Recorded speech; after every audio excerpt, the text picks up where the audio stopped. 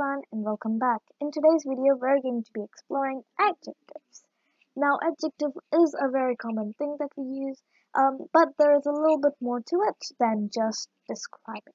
So if you're wondering what an adjective is, it's the describing word that describes the noun or the pronoun. Now if you don't know what the noun or the pronoun is, do check out the videos in the English Basics playlist and you will get to that video. Alright, so the fox has blue eyes. Here, blue is the adjective because it's describing the fox. Now, the fox's eyes are blue, so you're gonna say that blue is the adjective.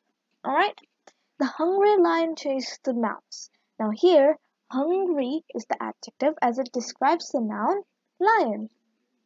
Alright, now, when we use multiple adjectives, we put size before color without any comma. Alright, so the big white snail. The big and white snail is incorrect.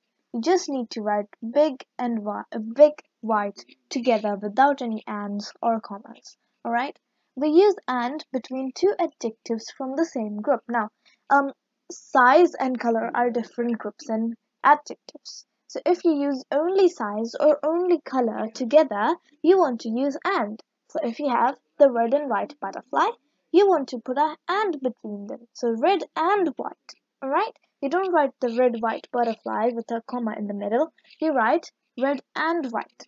Alright? Hope you got that. Hope you learned something new. Hope you understood everything. I hope you learned something new and I'll see you in the next video. Till then, take care and bye-bye.